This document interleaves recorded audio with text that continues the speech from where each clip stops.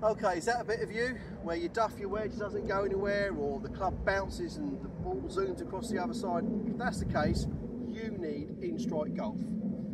Now, Instrike Golf is designed to help you eliminate all your short game woes, where you top it, you thin it, you shank it, and all that normally comes because you get too steep on the outside, whether in a bunker or chipping or pitching.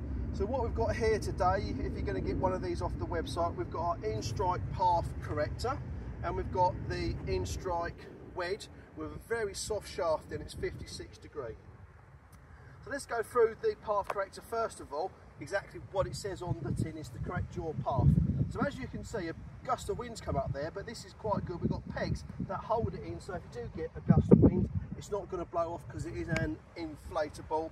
And you can turn it over for left or right handed, and again you can see it's got the peg holes there. So even on a windy day on grass, you can use this.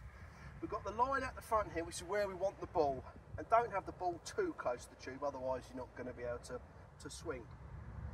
Now if you've looked at the video, you've already understood how we stand to the chip shot, whereas most books say go close with this, and I feel you get too steep. We're going to pull the back foot back and twist it out, and what that does, that enables us to come from the inside. So let's say we haven't quite got the hang of it. If I ever go here and I get the path wrong, see I've put it on the way back, or let's say I go up and then I come down, see I hit that and then it caused me to shank the ball because it knocks it off. So the idea of this is to allow the body to work, so you come from behind and we're going to clip it on the inside, so back and through, and we shouldn't hit the wedge.